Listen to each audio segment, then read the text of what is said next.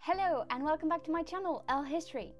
This is a video on how to prepare for exams, and I hope that it is for university students, but also for A-level students, GCSE students, but also for students who are not in this country, the UK. My advice, and my tips, I hope will help you kind of prepare yourself and feel more relaxed and more confident about taking your exams. I know that it is a very stressful time. I understand, I was a student myself, and honestly, I hated exams. Now that I'm on the other side where I am marking exams, I can see that I stressed out a bit too much for nothing. What I mean by that is that as long as you are prepared and as long as you follow the advice and tips that your lecturers are already giving you and the ones that I'm going to give you now, you will be fine. I think that when we think about exams, we have this anxiety and stress that somehow we're gonna fail, we're not good enough, and they're all like the bad thoughts and negative thoughts that we tell ourselves that kind of like creep in and like tell us that we are very, very bad at what we do. It's not true. The truth is, if you've been to lectures, if you've been to seminars, you will succeed in your exams. The thing is, like, the key and in the preparation of exam, it takes place from the beginning. It takes place in the class where you participate, where you give your opinion, where you do all of this. As long as you do that, you will be fine. Now, I know you might look at my video and say, well, I'm not that type of student. I actually don't participate. I've skipped a few seminars and lectures. It is also fine. As long as you really, really want to make up for it during your revision sessions, during the time you've allocated for preparing for your exams, you will be fine. So please, first of all, is my first tip is really try to have the confidence. Try to remind yourself that you are going to be okay. The other thing that you need to remember, and it is very important, it comes from someone who puts lots of grades on lots of papers, a grade cannot define you. Forget about that. Forget about thinking, oh my god, if I get a bad grade, then I'm a bad person, I'm a bad student. That's not true. I had bad grades when I was a student. It happened, right? I know, but it happened. It is okay. You will be okay.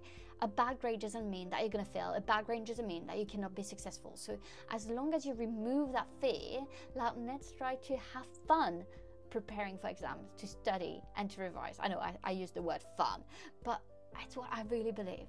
My first tip for preparing for exam is actually not to reread and to highlight all your notes in different colors. You need to do that when you want to do an essay, and I'll go into one video for that at some point.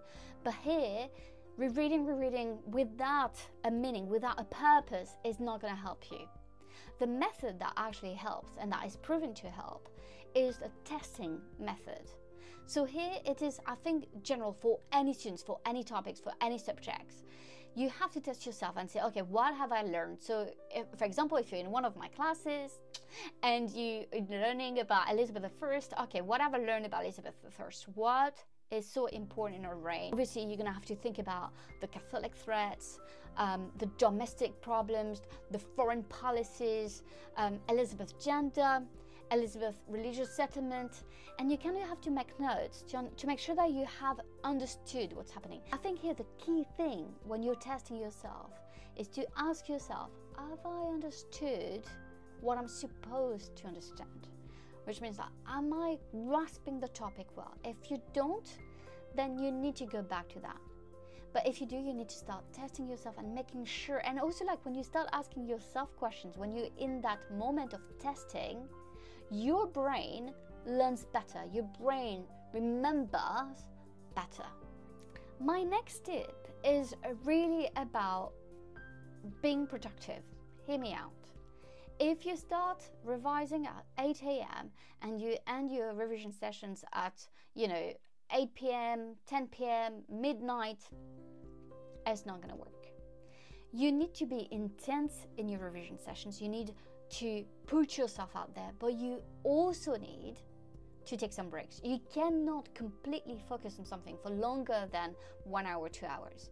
So my tip is to have very kind of like intense revision sessions of 2 hours and then have a break of 1 hour 30 minutes. In the evenings, try to cut yourself some slack and try to relax and try to do something else. I'm not telling you to party here because I think that you need to wake up the next morning and to do the revision sessions, but watch a movie, go to the cinema, have a nice meal with your friends.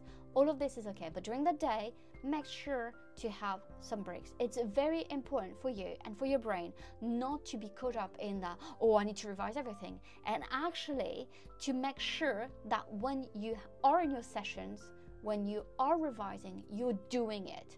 You're not procrastinating, you're not looking at your phone, you're not doing something else, you know, watching YouTube. You know what I mean? You are doing this. So that's very, very key. The next tip in this video, and I think in many ways, I'm not even sure, like really sure how you're tested if you're doing science, but in the humanities, I would advise you to choose your topics. You cannot revise 12, 16 topics. I mean, that is not really realistic, especially as you know that you're going to have a choices of questions anyway. So choose your topics, choose the topics that you really want to know in depth. And I'm going to tell you something else. Whatever your topics and subject is, you know, try to show that you're interested in these topics, because once you do, you're going to want to learn, and it's going to make the revision sessions, the studying sessions, a lot more fun. My last general tip, and I think in many ways is the most important one, hear me out. Please do practice past exam papers, but not only that, check if you have any exam report that has been left, you know, on your online virtual learning environment, you know, platform. Make sure that you have access to all of that. Ask your lecturers or teachers if they have any past exam reports where they explain what they look for, and make sure you have the guidelines and the grading scales. If you can have access to these documents, that would be amazing. If you can't, still check the past exam papers and practice them. There is no better way than, you know, when you're revising, when you're preparing for exam, than practicing past exam papers. That's the thing that is almost more important than just testing yourself, because by doing that, not only you're testing yourself, but you're putting yourself in the condition of an exam and removing in many ways the stress. Because why are we so stressed out when we take an exam? Well, we are because either it's the first time or either we had a bad experience in a previous year. And so the more you practice, the more you put yourself, okay, I have 1 hour, I'm only doing that. Your brain is used to that. And once you're in the real exam, then you're totally fine. Then you think, oh, it's fine. I remember being in that setup. I remember how it feels like to be pressured by the time. All right. So if you have anything to do, please do practice past exam papers, regardless of your subjects. Do that. That will be so helpful, and you will feel way more confident and way more secure once you take the real exam. Okay, right now I'm gonna give an extra tip, but it's mostly, I'm afraid, for the humanities and even history. I would like you as well, like when you choose your topics in history, Elizabeth I or whatever, you know, World War II or the Cold War, whatever you're studying, you have to make a list of the historiography. Make a list of all the big historians with their names, or the most recent. Be on top of what's been done, and make sure that you understand their arguments and you put their arguments next to their names. So when you revise and when you test yourself and when you practice past exam papers and when you have these intense revision sessions, it's very easy for you to go back to their names, to remember their names, to recall their names. So making lists can be very, very useful, especially when you take a subject like history and you need to understand the historiography of a topic. Alright, this is it for this video. I hope this was helpful. If you have any questions, any comments, please leave them down below. I will reply to you. I wish you the best of luck for exams. I used to hate them, but honestly, I promise you, if you follow my tips and if you practice past exam papers, you will be absolutely fine. And also remember that a grade is just a grade. It will not define you ever. Alright, your value is not attached to a grade. Thank you so much for watching. I hope to see you next in my video, and don't forget to subscribe. Thank you so much. Bye!